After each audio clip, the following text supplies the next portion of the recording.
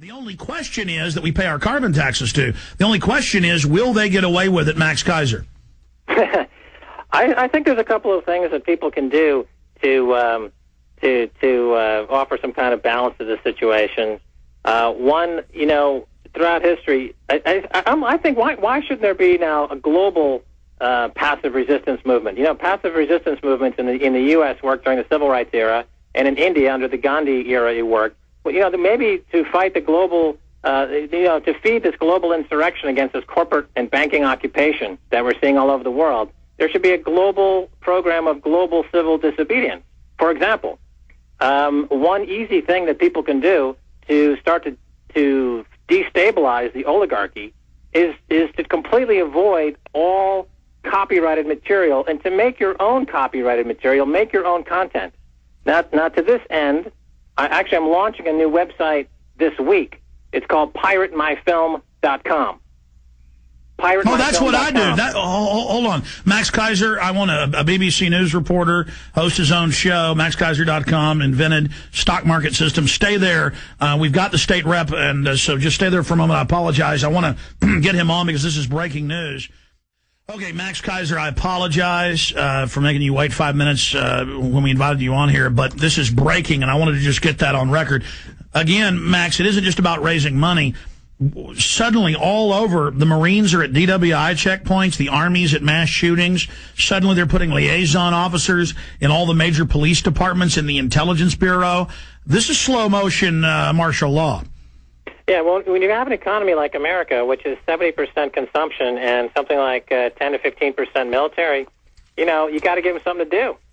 This is just the business of America is the military and consumption. So you've got huge health problems with overconsumption, huge economic problems, and you've got your military sitting in your backyard. Because the economy it needs to be re-architected to reflect something else. This current economic architecture of America of consumption and militarism can be changed to reflect something else. It does not reflect any existential threat. There's absolutely no reason for the American economy to be consumption and militarism. It's just a choice made by those who sell consumer products and military products to create a country that buys military purchases and consumer products. Instead, Max, loop for those people, but it doesn't have to be that way. There's nothing in the world, and nobody, the fact is, America is 5% of the world population. The GDP is shrinking rapidly.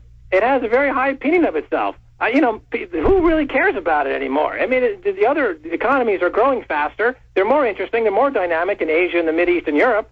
America thinks, it's becoming kind of a forgotten country at this point because it just doesn't do that much anymore. The athletes are all on steroids. The Olympics are fixed. The banking system's a fraud. Who really thinks about it? If you leave America, nobody talks about America anymore. Sure, Barack Obama is a very photogenic guy, and he's great in Europe, and they applaud him. But by this time next week, he will be, forgotten. And people are going to be focusing on jobs, quality of life, and issues that are important within the economies here in Europe that do not feed into consumerism and radical militarization. That's not what the economy is based in. Max Keiser, I interrupted you earlier. I wanted you to finish up with your new website dealing with changing the paradigm. Yeah, changing paradigm is exactly right. The site is called PirateMyFilm.com. It gives filmmakers a way to finance their films by pre-selling what I call gold copies to people who are then entitled to a percentage of any ad revenues that might be generated once the film is released to the pirate networks. So I say, instead of fighting the pirates, work with the pirates. Because the copyright so-called pirates, they're being vilified unnecessarily. All they're doing is stretching the limits of technology and challenging unjust copyright laws. And they're being, again, caught up in the military in the U.S., and it's killing intellectual property in the U.S., it's stifling creativity in the U.S. To have things on copyright law for 20, 30, 40, 50, lifetime plus 70 years is like having an intellectual lobotomy. And that's part of the reason that America can't think its way out of these problems, is because all the good ideas are locked up on corporate balance sheets. So I say this site, PirateMyFilm.com, it gives filmmakers and creatives a chance to raise money for projects by pre-selling future ad revenue. And it's all based on some of my previous designs on some of my previous websites. All I have up right now is a splash page, but I'm going to start to introduce more functionality in the very next few days. All right, Max Keiser, I got a lot of final questions I want to get to with you. I talked about how bad will it get, but let's try to cover that. But first, Barack Obama. I see him just as a diversion and as a distraction that the establishment is using, while the very same power structure outside of even his control just moves forward with their agenda. Your take on that? Well, I've been on your show before, Alec. I said two statements that I want to revisit right now. Leading up to the Barack Obama election, I said, I'm going to give him the benefit of the doubt. I'm not going to really come out and be critical of Barack Obama, even though the people in his cabinet look the exact same people as the Bush cabinet. I'll give him the benefit of the doubt. Now I've seen what I've seen, and it looks like he's totally in the pocket of Wall Street and these guys, and I'm absolutely flabbergasted because it doesn't appear as though he's really making any kind of moves to extricate himself from the iron grip of these financial oligarchs. It kind of saddens me. The other thing I mentioned on your show a couple of months ago was that there would be a run on the COMEX and the gold market back in December.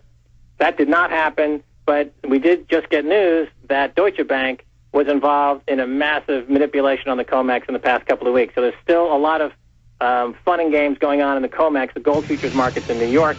There wasn't a run as I predicted back in December, but there is a lot of skullduggery going on in that market. So, well, to be anyway, fair, you said you thought it might happen, but they might be able to manipulate themselves out of it. And I mean, the IMF's just announced they're going to sell their gold to try to drive it down again. So it's like a beach ball they're trying to hold under.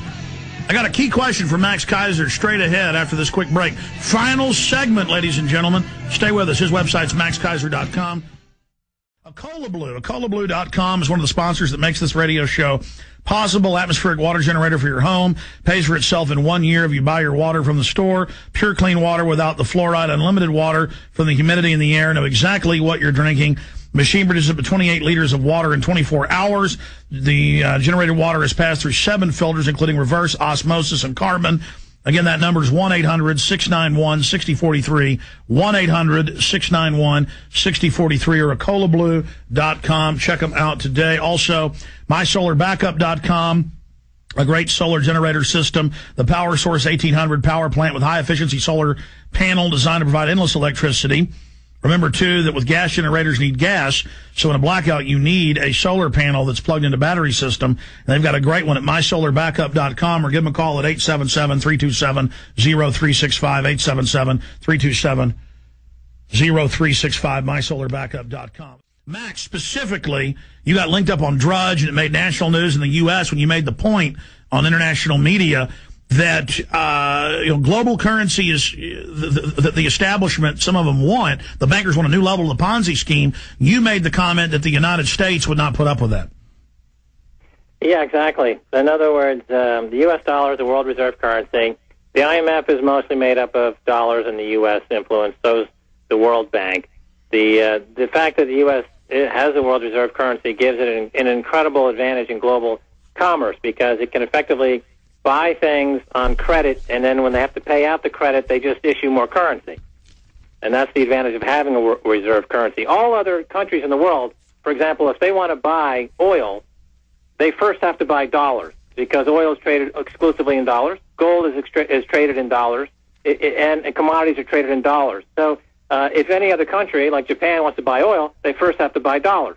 And that's what gives incredible support to the dollar. And the U.S. gets a commission on every single dollar. That's a huge business for these bankers, is the commission on dealing in dollars. So they don't want to get rid of that business. They don't want to share that business with anyone else. They don't want any other competing currencies. And they'll go and when Iraq was going to start trading oil in euros, that's when the U.S. went in, shock and awe. When Iran started talking about trading oil and gas in euros, we're going to start saber rattling against Iran. And China is now saying, we're going to start trading in something maybe other than dollars, and we're going to do all these bilateral deals, billions, tens of billions of dollars in bilateral deals in Africa using other currencies other than the dollar. And the question is, is the U.S. going to go in there and do some kind of military action in Beijing like they've done in other countries?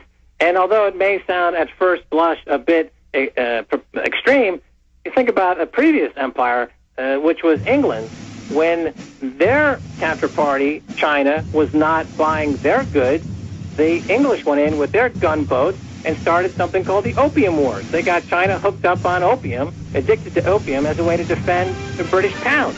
All right, Max Keiser, we're going to end the main radio transmission there, but at prisonplanet.tv and on the audio streams at Infowars.com and prisonplanet.tv with a live TV stream, we're going to continue for another 10, 15 minutes. We've got to let you go on this line and call you right back on your line in Paris. Okay, Max?